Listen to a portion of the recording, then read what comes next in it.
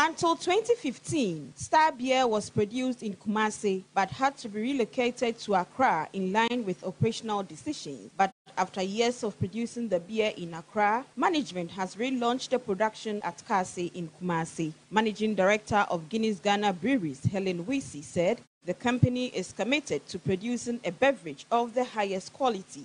I'm pleased to inform you that in all our efforts to serve our consumers with the best quality products, in that process, we've also provided jobs to over 30,000 farmers in the country and impacted the livelihoods of over 200,000 people along the agricultural value chain.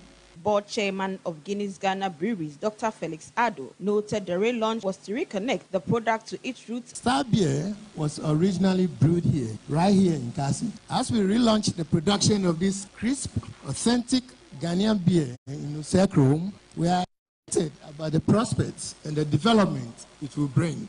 Asantehene Otunfuo Osei-Tutu said he was elated. The company has finally yielded to his appeals to get the Kasi factory functional. Asantehene asked investors to be confident in the business environment in Kumasi. Guinness has done so well.